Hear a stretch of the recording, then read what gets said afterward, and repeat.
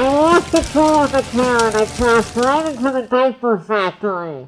Now I'm in pain every day and I can't move my body. Bernie, thank you so much for sharing your story.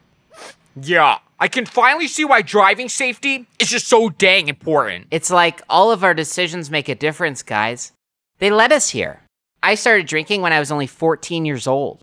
It was 2006. Me and my buddy Ronald were at this antique store checking out some old baseball cards. Very nice. Hey man, check this one out. Look at those sideburns. I know, right? Guess the price. $1.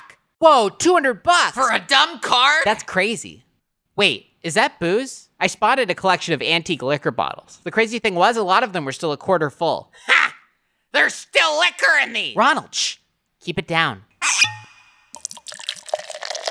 You stole alcohol? Well, I figure they're only selling the bottles, so. Yeah. Anyways, we got totally wasted. Wow, that old stuff sure packs a punch, huh? Look at all these spoons. That is cool. We should get drunk and go to the antiques market every weekend.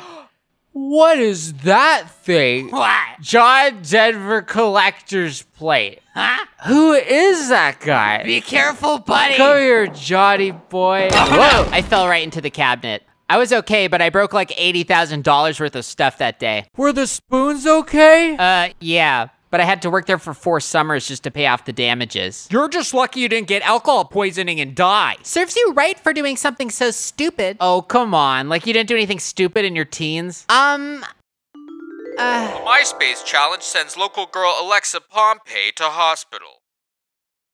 Who wants to go next?